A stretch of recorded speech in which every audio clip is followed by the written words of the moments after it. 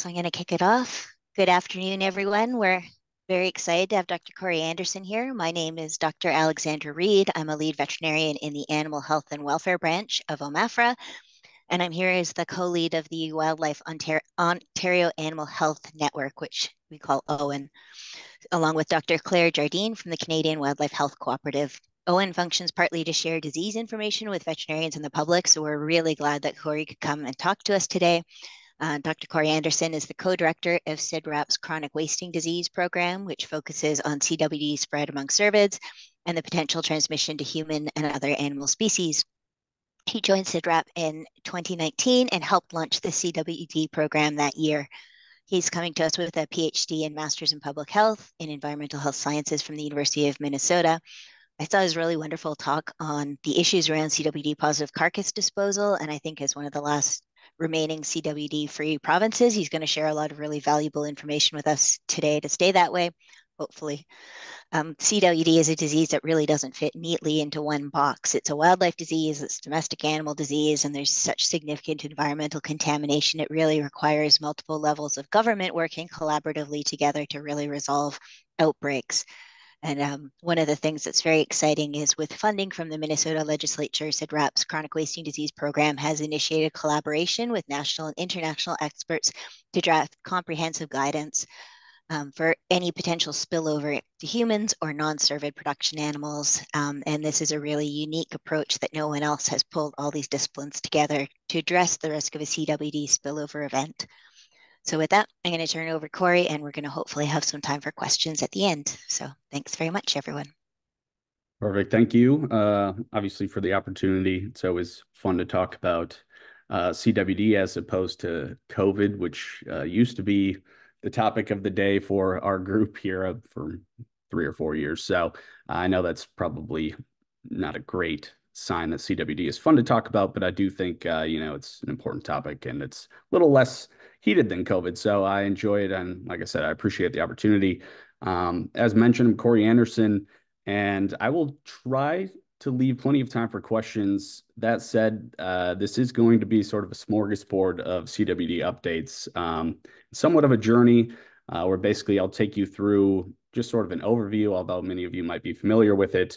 I'll touch on the work that I did for my PhD project, which focused on carcass disposal. And then towards the end, in case there is any interest, I'll just give a brief overview of what CIDRAP and our team is doing on relation to the whole One Health approach to CWD. So hopefully it doesn't take too long, but if I go a little fast, I got to get through these slides. So anyway, again, as always, I always debate taking this out, but just in case people aren't super familiar with prion diseases, I think it's always important to just frame that it's a little unique compared to viruses and bacteria, in that with prions, we actually know that there is a normal prion protein. It gets a little confusing on the lingo, considering that, we talk about this normal prion protein. But importantly, this is expressed in a whole variety of animals, including all mammals. So all of us have it. It's formed by a single gene. When it functions properly, or sort of as it does naturally, it's actually highly soluble. It gets digested fairly quickly after it's expressed. And it's one of science's sort of remaining mysteries in that we don't exactly know its entire function. And we may not even care what its function is, or even know about normal prion proteins, if it weren't for sort of this misfolded form, which brings us to our bad actor in all of this. And these are the disease-causing prions that we're going to be talking about today. In terms of prion diseases as a whole, there's 3 sort of ways that they can be introduced into a potential host, or sort of seed an infection. They can occur sporadically. That happens human prion diseases with sporadic Creutzfeldt-Jakob disease. It's actually the most common, although it's still rare, but that's sort of a sporadic form. There are genetic prion diseases, and then, of course, there are infectious prion diseases as well. And what these disease-causing prions are, they're really just a misfolded form of that normal prion protein I mentioned in the last slide. Although we don't know a lot of the exact mechanisms, we do know at this point that they really act as a template for disease. For whatever reason, they bind to normal prion proteins and convert them to a misfolded form. And it's kind of this daisy chain reaction that occurs. You can see that in the image. If you're familiar with prion diseases, you probably know that they're sort of characterized by this prolonged incubation period. It's likely due to the slow accumulation of these disease-causing prions in the misfolded form.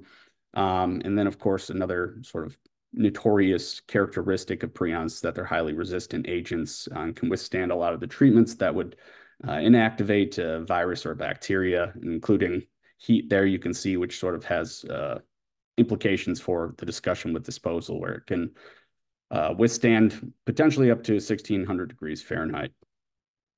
Now, just an overview of CWD. Again, I don't know if a lot of this is probably redundant for folks, so hopefully it's not too boring. But just to fill people in if they're not familiar, it is an invariably fatal prion disease in cervids, so deer, elk, moose, and caribou.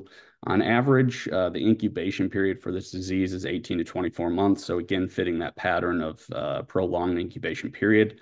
Of course, with this incubation period, it's the time from exposure and infection to showing symptomatic disease. So you can see that's quite prolonged. They're basically walking around appearing totally healthy for that time. Despite the lack of symptoms, and this goes to one of the many challenges of managing the disease, it appears that for most of that incubation period, they're actively shedding infectious CWD prions in a variety of bodily fluids. You can see saliva, urine, feces, antler, velvet, semen, sort of you name it, and they are shedding these prions, again, while appearing totally healthy. If they do end up making it throughout that entire 18 to 24 months, they would end up showing clinical symptoms of the disease. Again, wasting obviously is a pretty key characteristic and plays into the name. And inevitably, they would end up succumbing to their infection. A couple of other key points is that we do not have a vaccine or an effective therapeutic for CWD. You might hear some talk about genetic resistance, and there is certainly a genetic component that can play a role in susceptibility to CWD.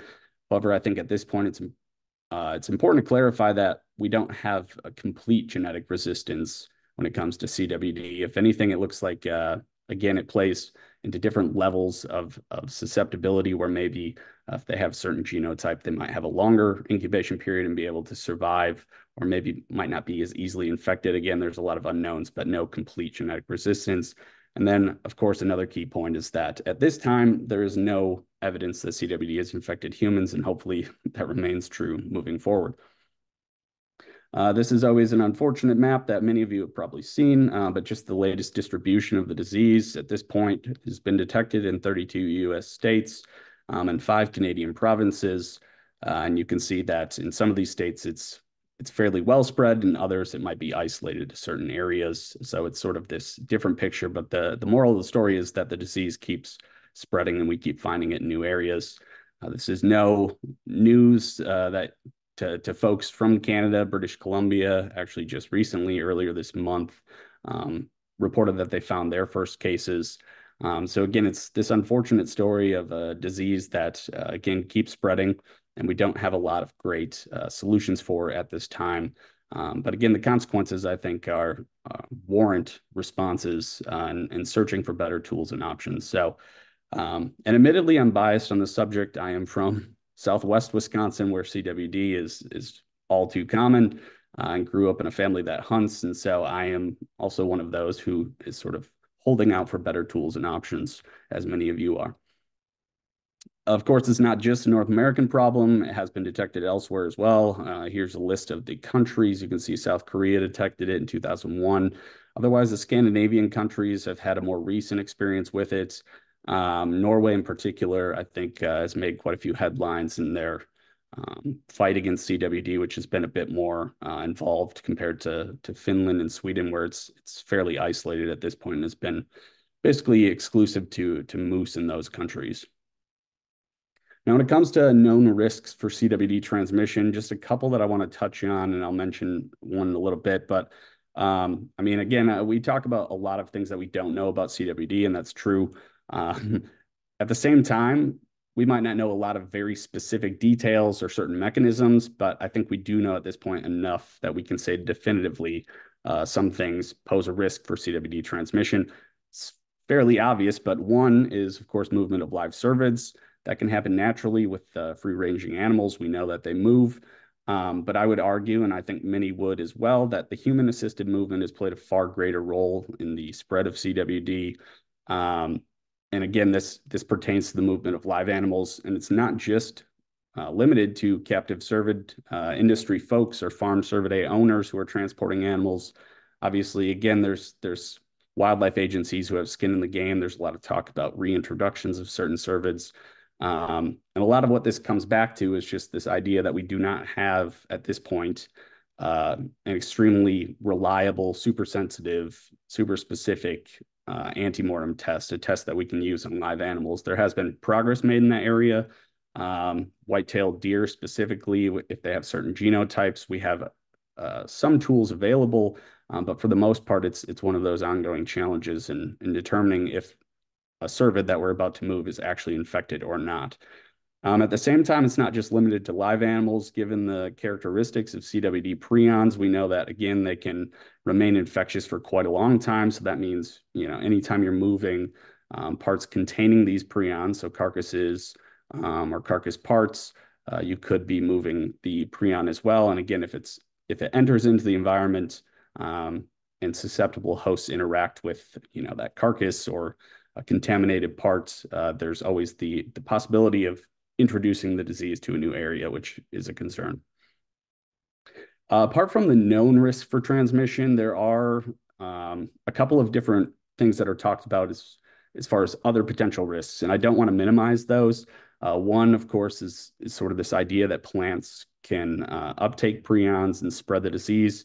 Again, I don't want to minimize that by any means. I just think, in the spectrum of what poses a risk versus, what's a little less of a concern, I think, again, a lot of the problems we're dealing with likely relate to more of the movement of live animals and the movement of carcasses as opposed to moving plants. I put this as an example. This was a story published in CIDRAP News by one of our news reporters just recently that talks about the latest science looking at CWD prions in plants and their potential role. Again, a lot of this, and this sort of permeates all of CWD research, is that, we get some information from laboratory studies, and then the challenge is really applying that to what does this mean in the real world.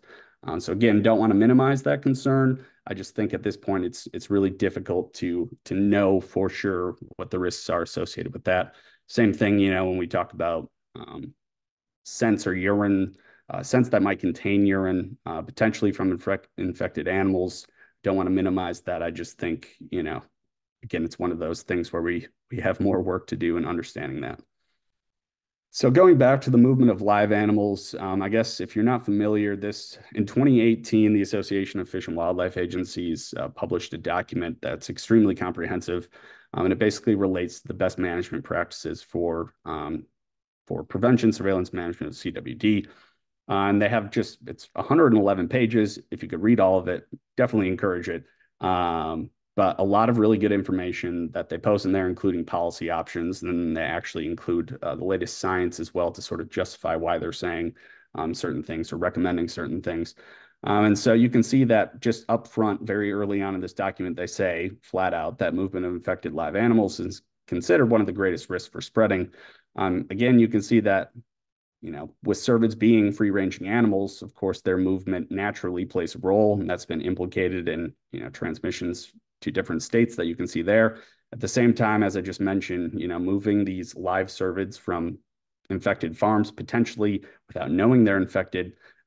We've also basically traced that back. We now know that Saskatchewan's CWD problem was likely introduced by an infected elk in South Dakota, same thing in other states, and even South Korea. It was introduced there through this movement of live animals.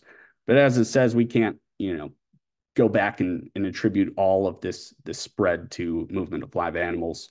There's certainly other things playing a role as well.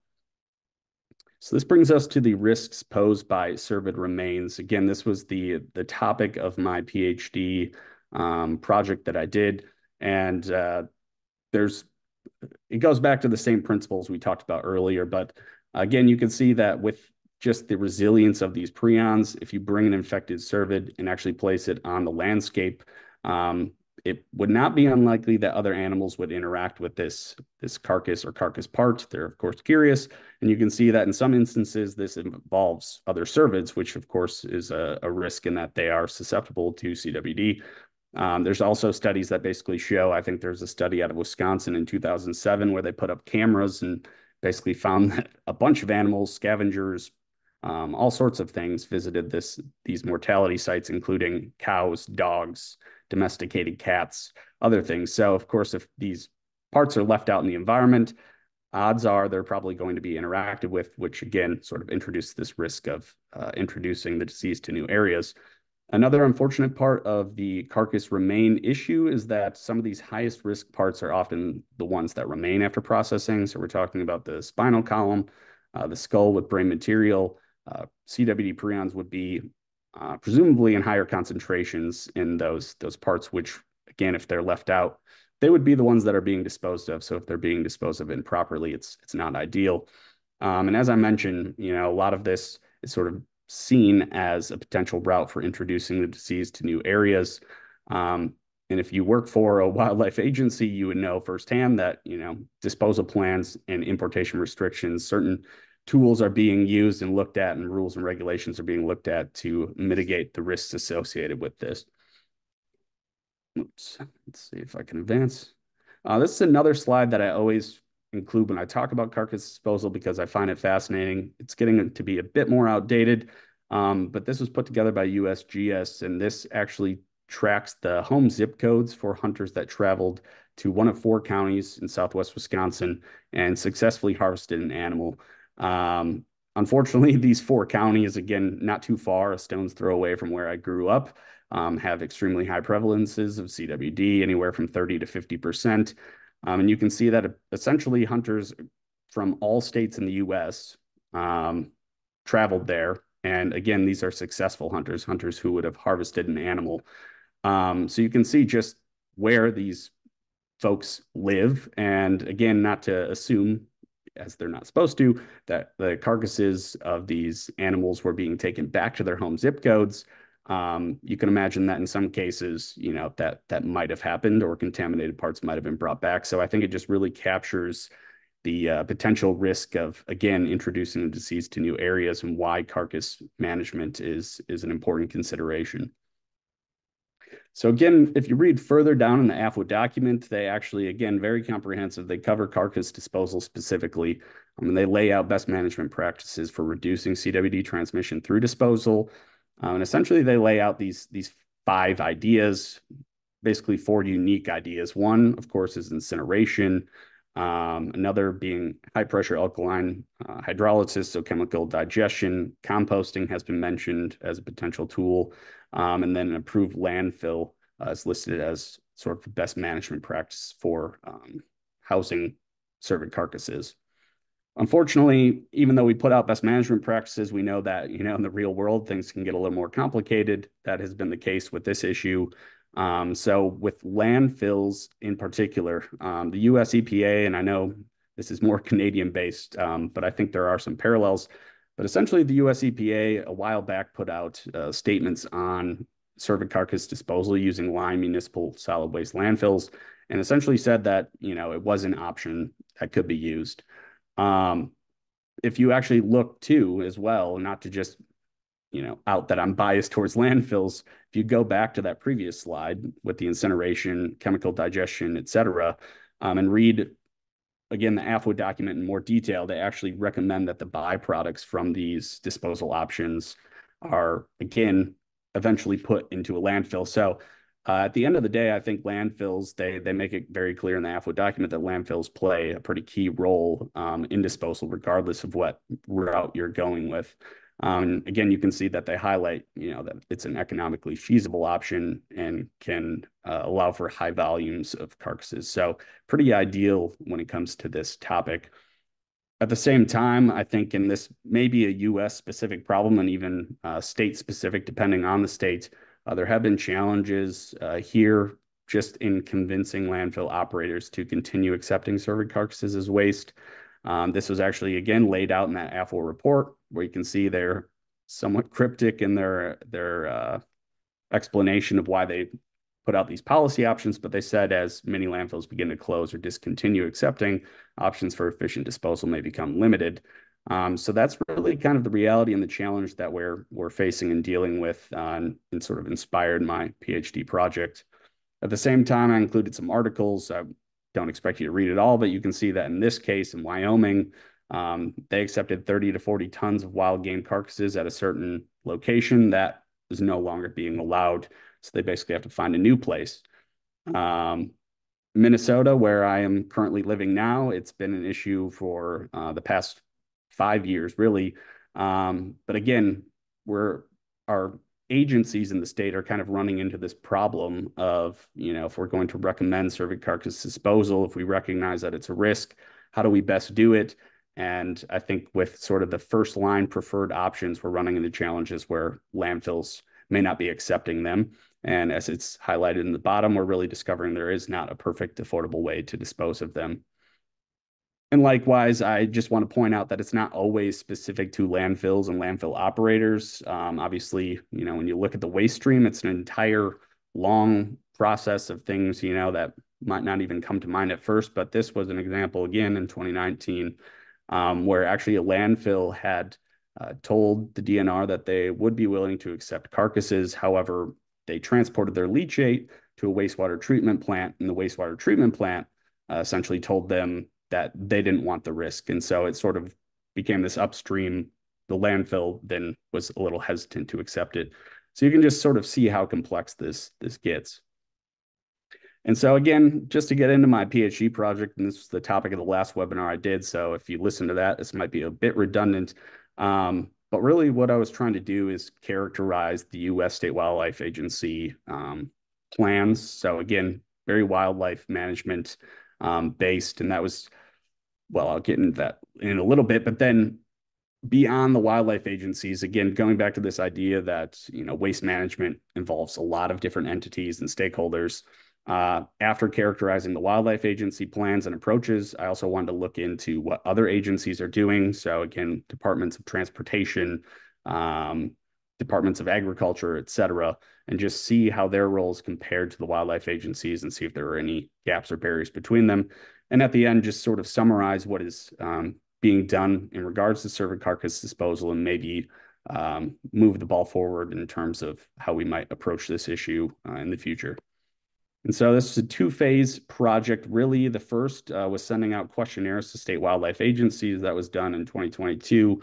And after I got responses to that, I ended up selecting a handful of states and doing interviews with state agency personnel. Again, that was across a number of state agencies. It wasn't just wildlife. It was a whole variety, which I'll show in a bit. So as far as the questionnaire goes, again, we didn't exclude any states based on CWD status, mostly because if states didn't have CWD, included in the survey was basically a way for them to provide information of, are they still thinking about disposal?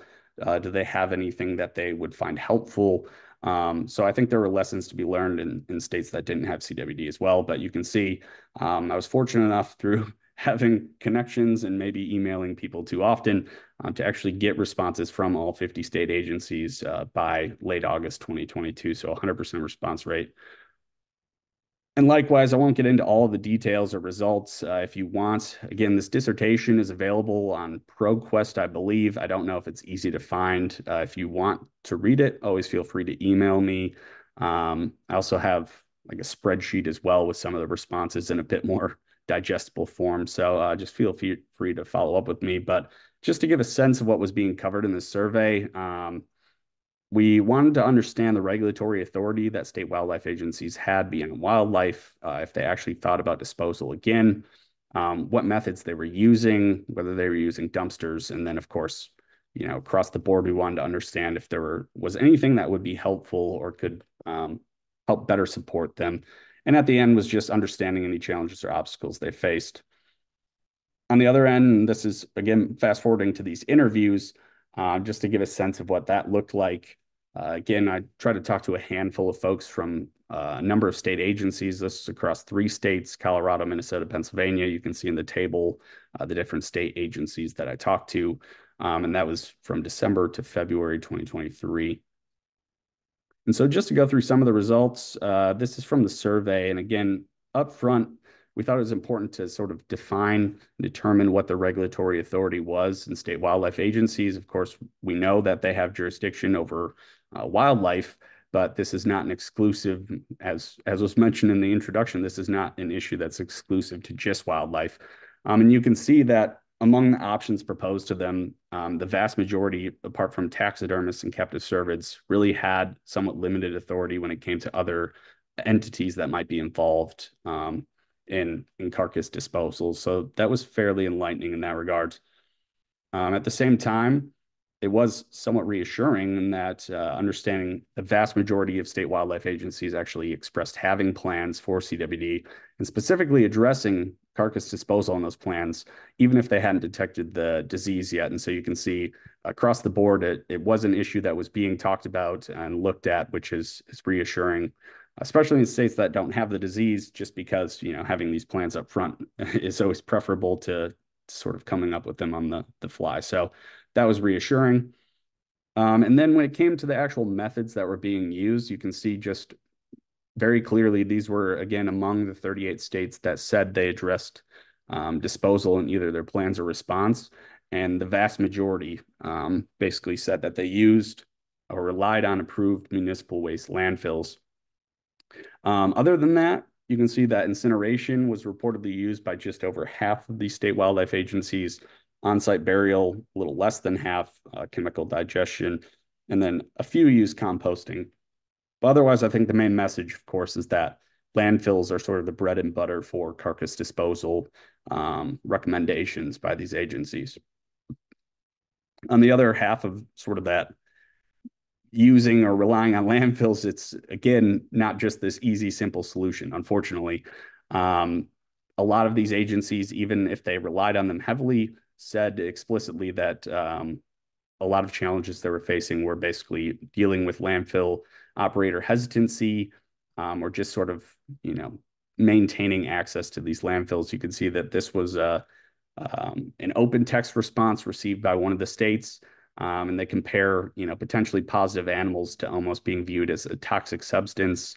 Even though these landfill operators are sympathetic, they just rather not be involved. And again, it touches on concerns about even potential liability if landfills were to accept this waste, at least concerns or perception that they may be at risk of liability. So again, a deeply complex problem, and it's not always the same in every instance. So you can just sort of imagine what wildlife agencies are dealing with in this regard. Otherwise, I think another fairly obvious and common response was that accessibility when it came to disposal was a challenge. Even in places that did have landfills that would allow for disposal. You can imagine if you're a pretty big state or province and you have these landfills, it might be quite a long drive for certain hunters or folks who are looking to dispose of animals. They have to drive, an hour, 2 hours, etc. It becomes a challenge for even having, animals disposed of where you're sort of suggesting that they are.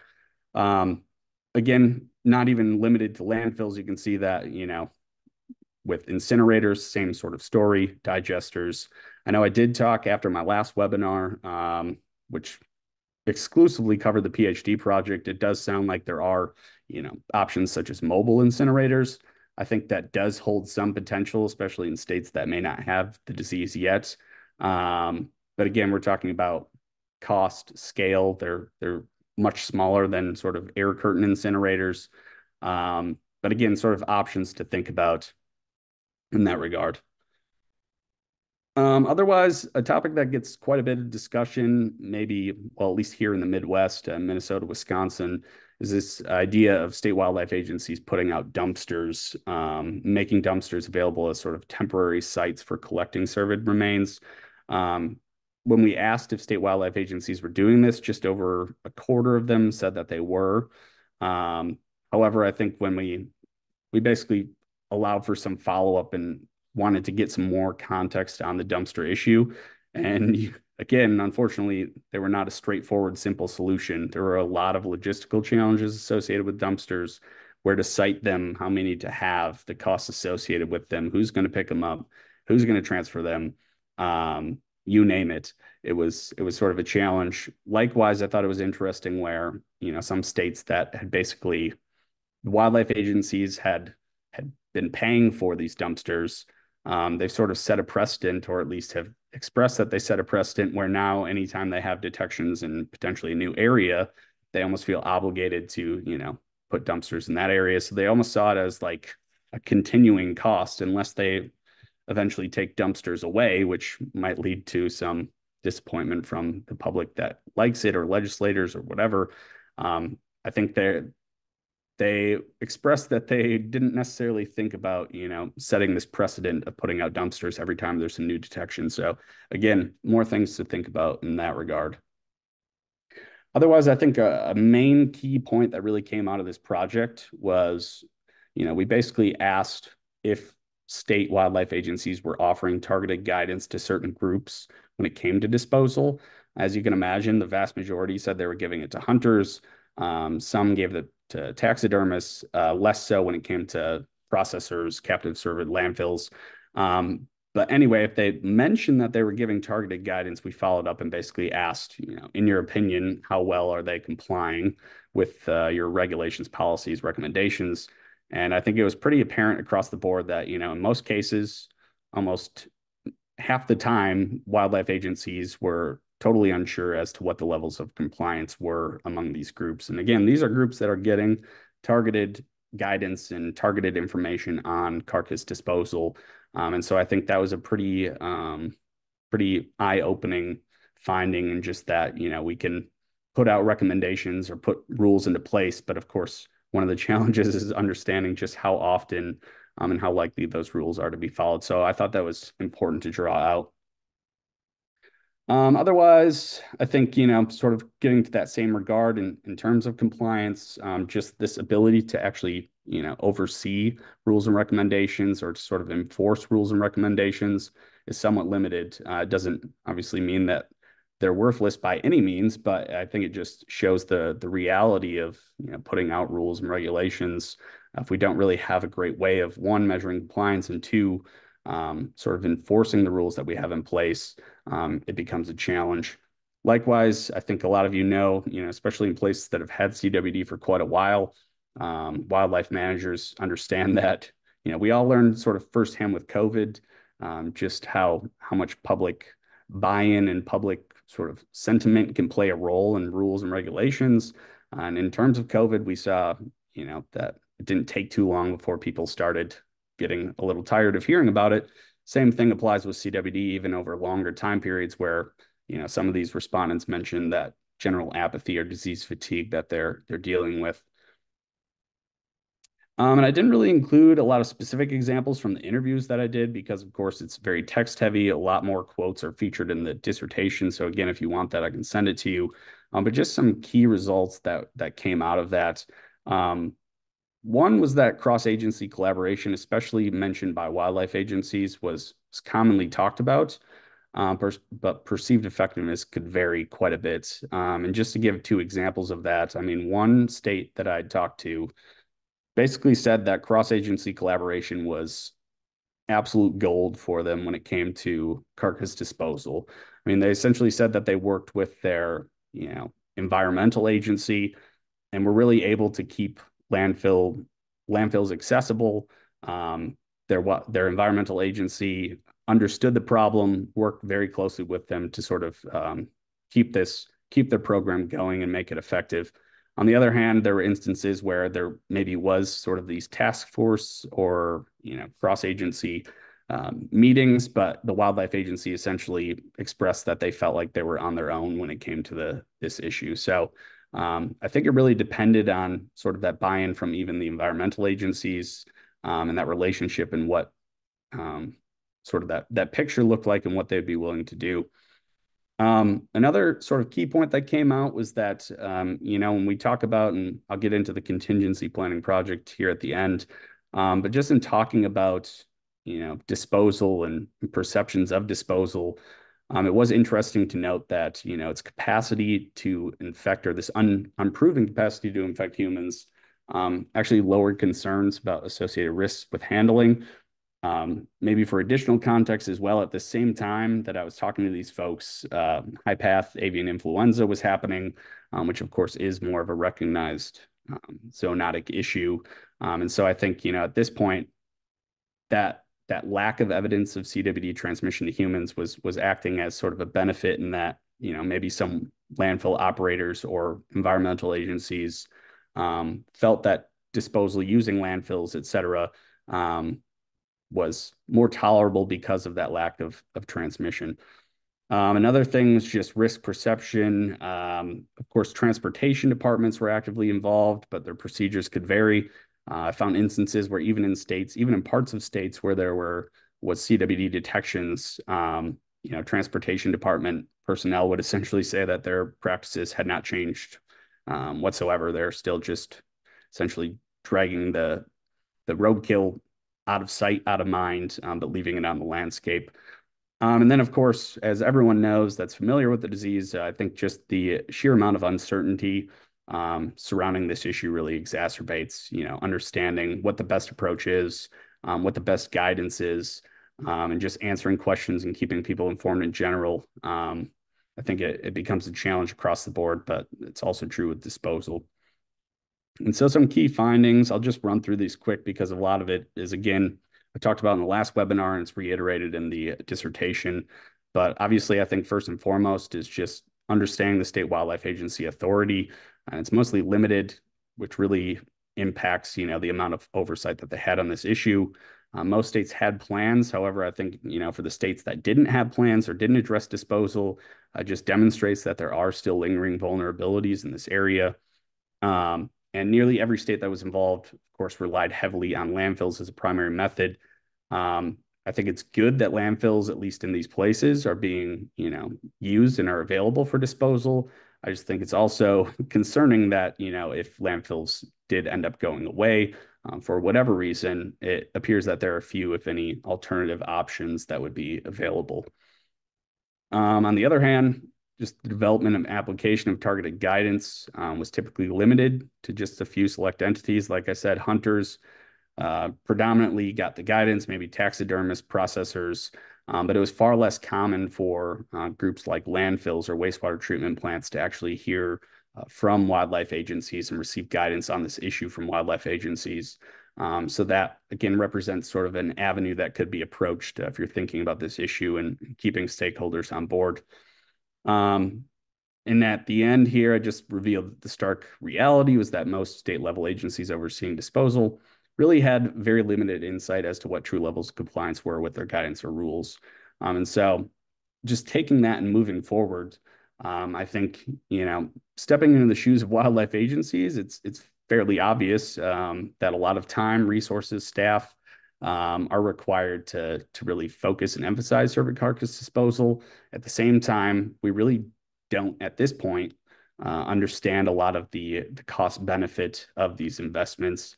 And so that was one thing that really came out, a key point that came out from this project was just undertaking more of these comprehensive cost benefit analyses whenever possible on prioritizing those. And so I said, again, just looking at ways, and I know it's not going to be perfect and it's not easy, but looking at ways to really better assess compliance, I think would be very helpful in this regard. I think it would help, show if you put a lot of time and thought and energy into these rules and regulations, just getting at least some sense of, are they being followed? How often are they being followed? And adapting based on that would be good. In addition, I think, considering overall cervid mortality is another key part to this.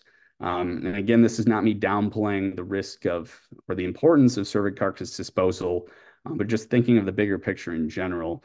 And so this is a calculation for the US, not necessarily Canada, but you can see that, between hunting and animal vehicle collisions alone, there's roughly 7.3 million cervid carcasses generated in the US on an annual basis.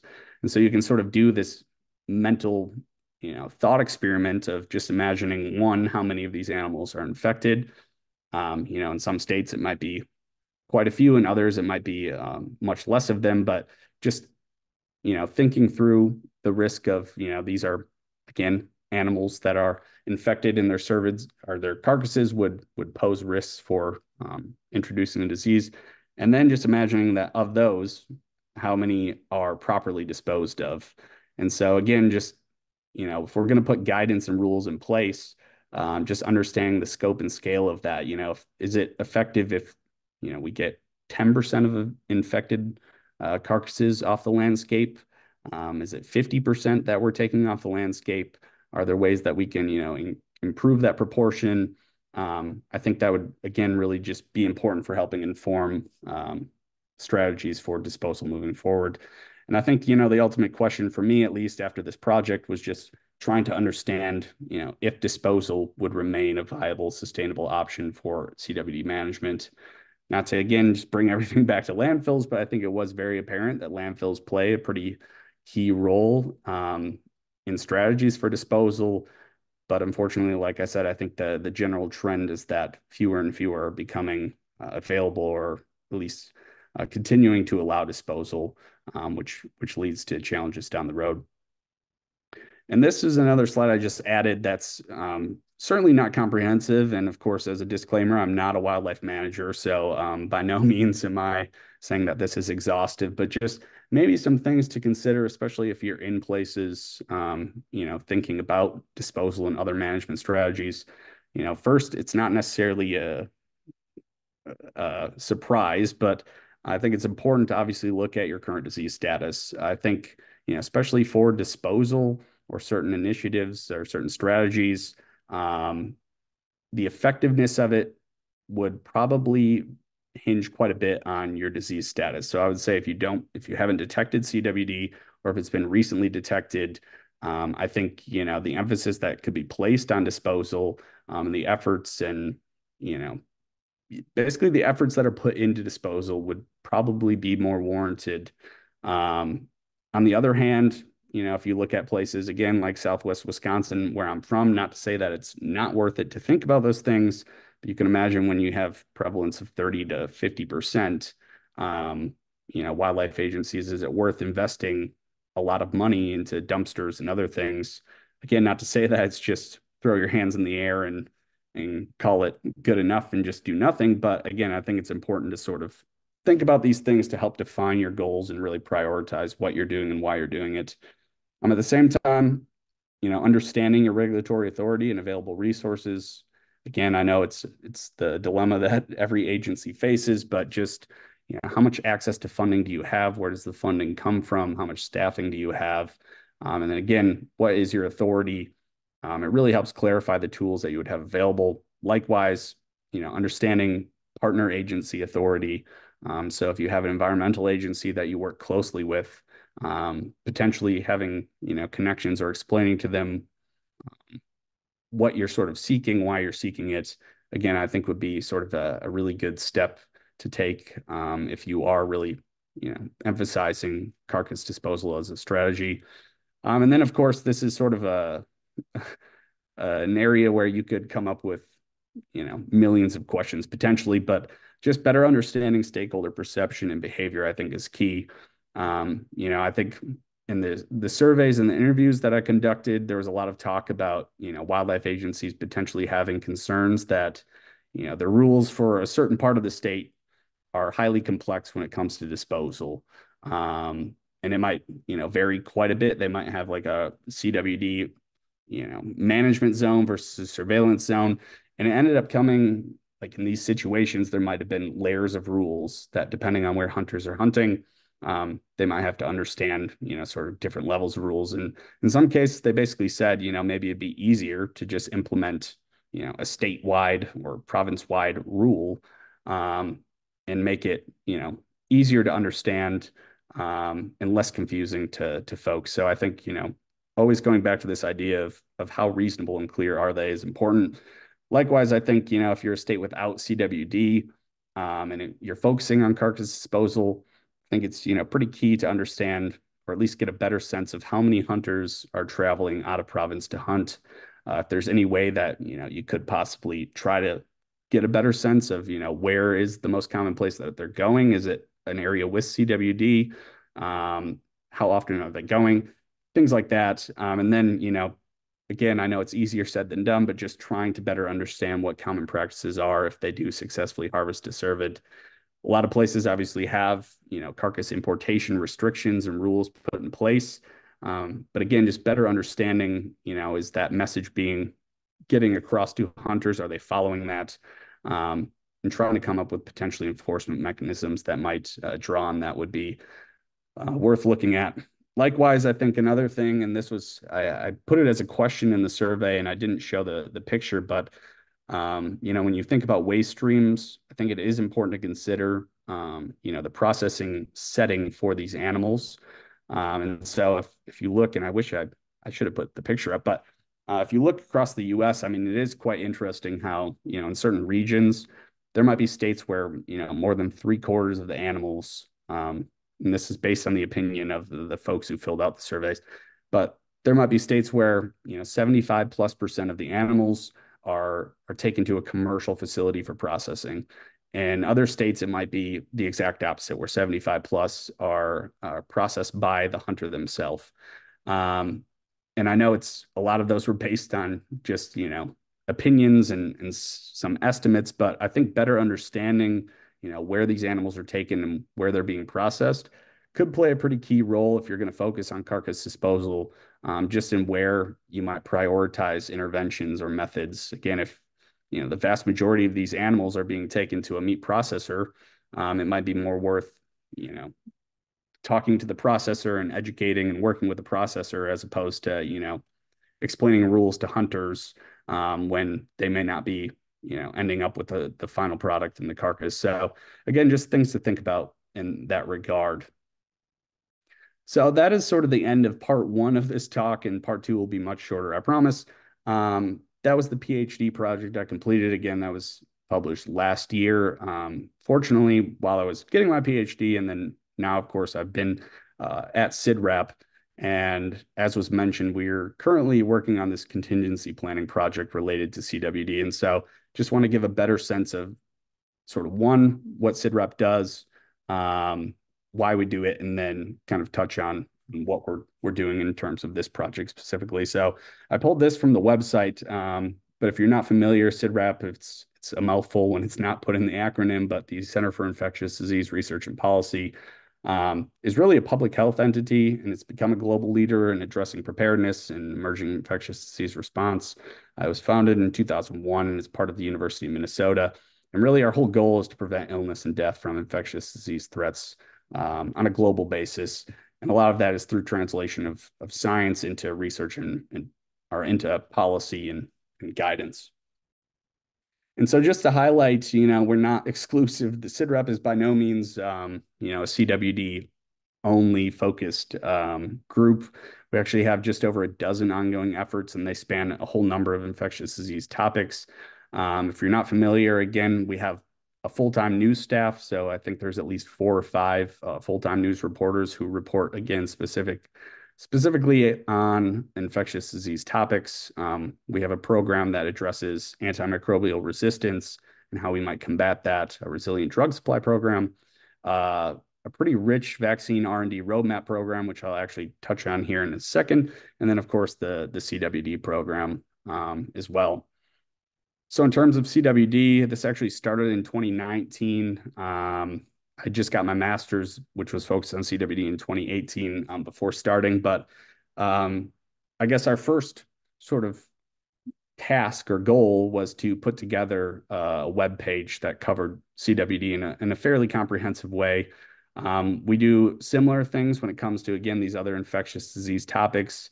Our antimicrobial stewardship program has their own webpage with a similar layout. Likewise, when COVID became a problem, we have a COVID-19 webpage as well. And basically, what we're trying to do is not, recreate the wheel by any means, but again, having a news reporter report on the latest news, putting together resources like the CWD Alliance, AFWA, just directing folks to these resources, having frequently asked questions, et cetera. And of course, we do occasional webinars, podcasts, monthly newsletters. So that started in 2019, and it was sort of based on, a lot of these programs that we have at CIDRAP.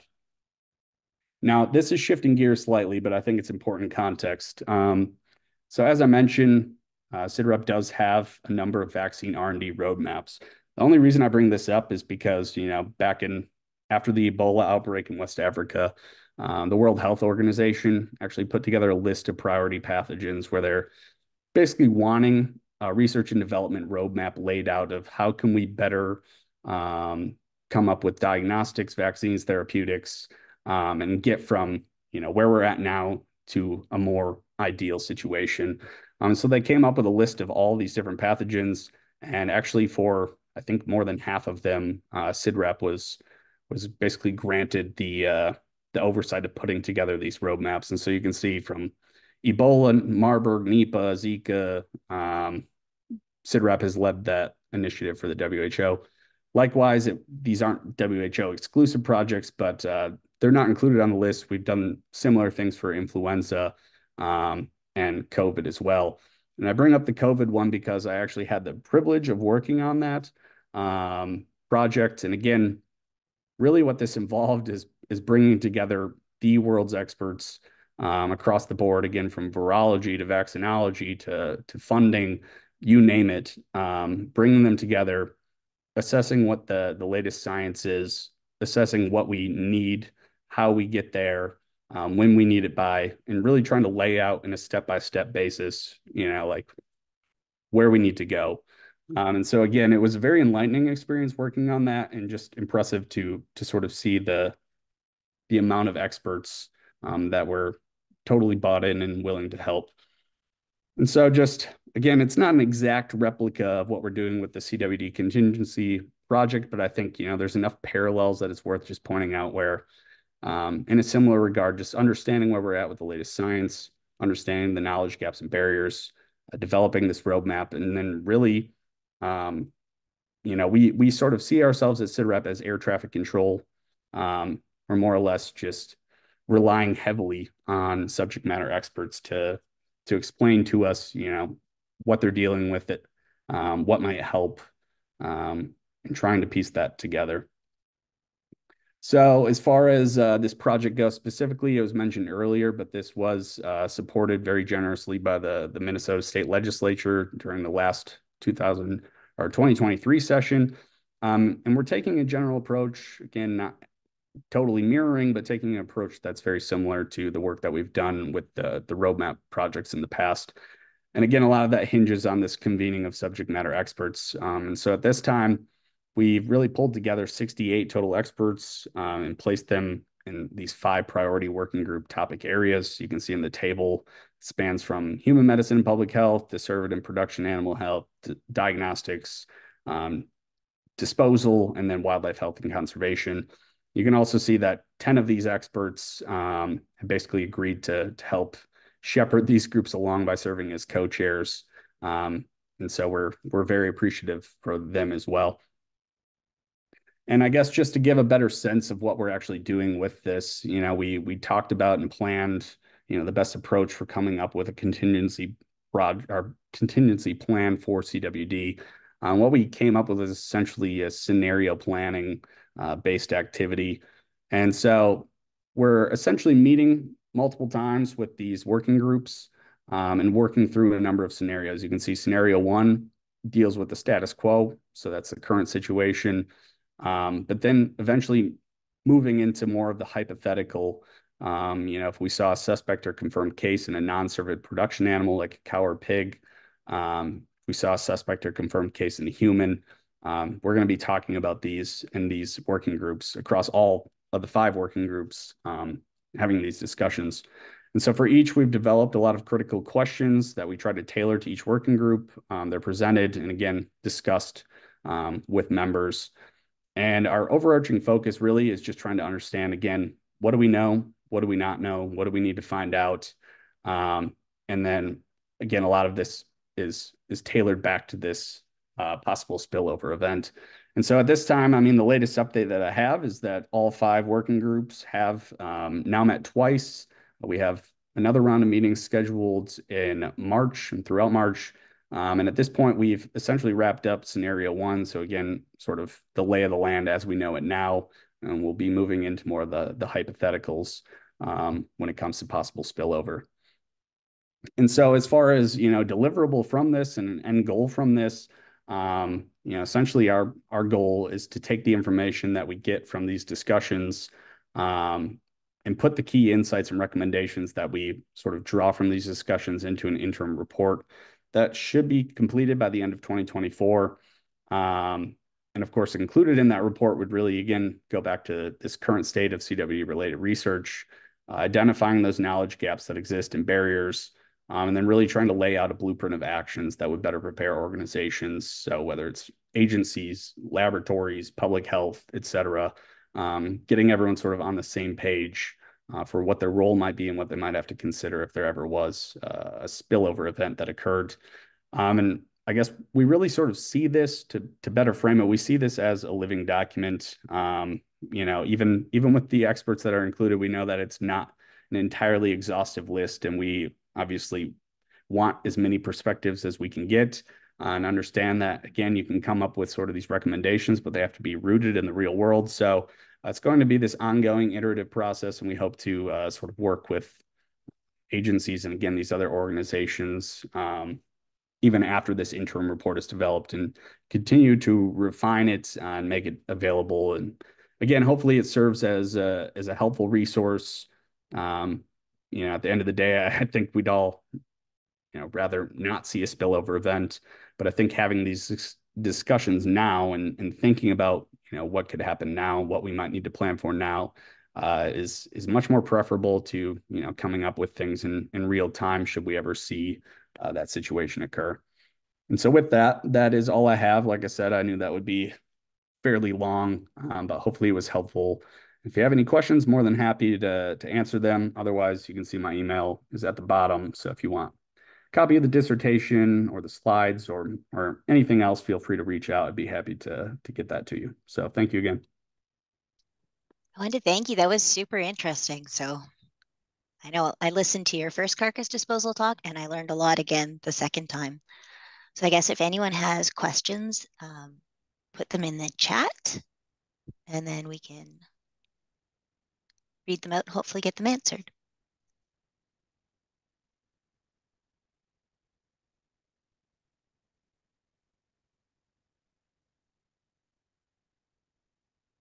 I didn't leave a whole lot of time for questions, so I think you overwhelmed apologize. everyone.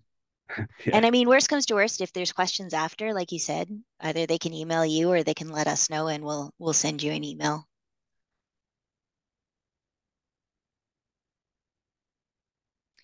Okay, well, I Oh, think it's two new. Oh, those are just thank yous. they're all Sorry, thank Alex. yous. Yeah. So I think you really overwhelmed everyone because it was Well, so informative. So thank you so much for your time and putting this together for us. We really appreciate it.